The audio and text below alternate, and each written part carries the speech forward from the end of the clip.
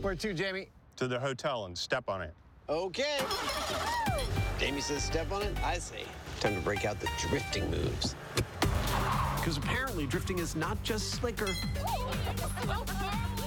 It's quicker.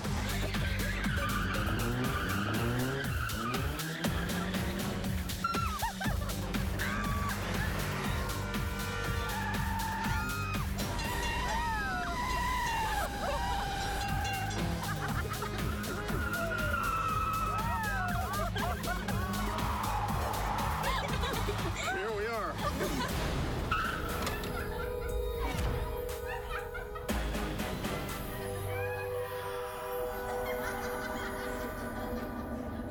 That was quick, but sloppy. You could use some lessons. Okay. Hold on, I'm coming.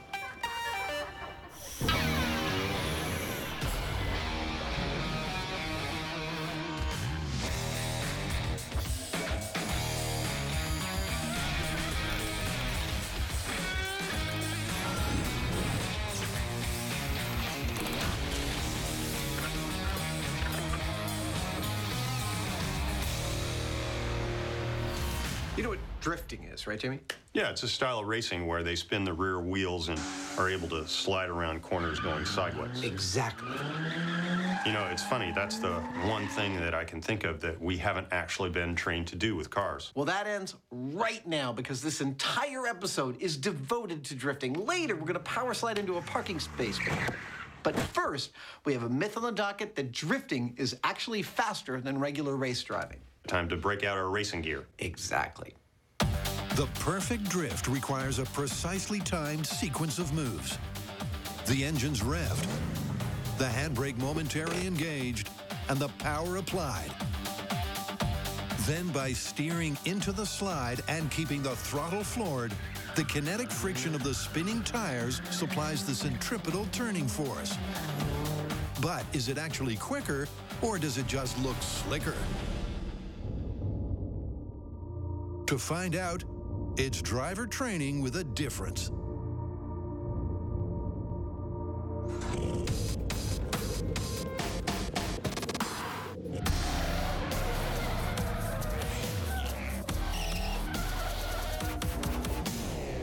Our drifting instructor today is professional driver Conrad Grunwald. He's been racing for 15 years, the last 10 of them in the Formula Drift Series.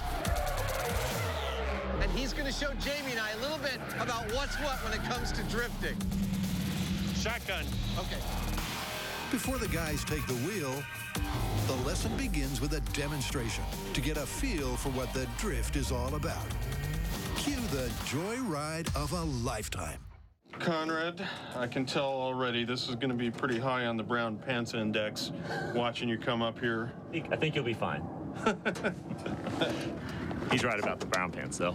All right, Jamie, you ready? All right. Okay, let's slide. Uh-oh. Here we go. Oh, my God. Whoa! Holy.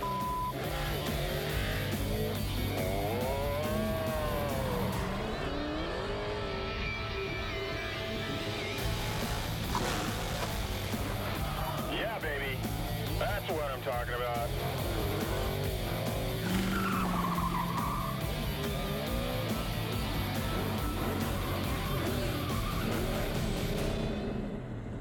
That's a little taste of a drift car. What do you think? That is